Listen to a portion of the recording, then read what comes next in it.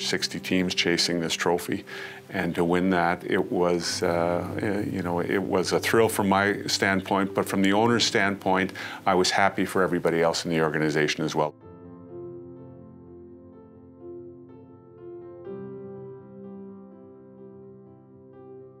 That was a more satisfying experience for me than scoring the winning goal in the Stanley Cup Finals for the Montreal Canadiens.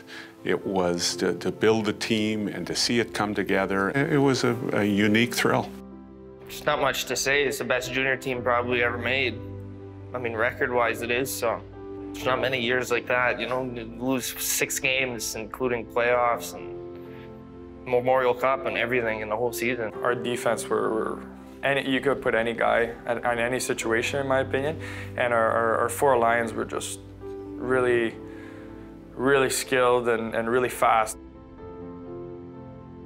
You win the President's Cup at home, and then you go into another completely different adventure with your teammates. You fly a few hours somewhere else. It is interesting how you play the same teams all year, and all of a sudden you're like, all right, well, let's go play against a completely different league, completely new players and all that. It was pretty cool, but that's what makes it the whole experience too. That's what makes it so exciting. Tournament's completely different. You got to play the best teams from every league. You know, there's a reason they're out. They won their league, and they're gonna come down. It's a one-game tournament. So I think guys forget about that and when just came back from 7-game series. You think you're gonna lose that one, you get a chance, but sometimes you lose that one and it's over.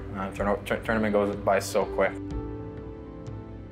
It was a hell of a game too. It was back and forth. The last few minutes of the game, it was probably the longest minutes of my whole life. To win like that, it's probably the best feeling in the world. I can't really describe it to anything else. And that's the last time you'll ever see those guys as a team, and you made it to the last stretch. There's nothing else you could win as a team, and a lot of faces you'll remember, and that's going to stay forever.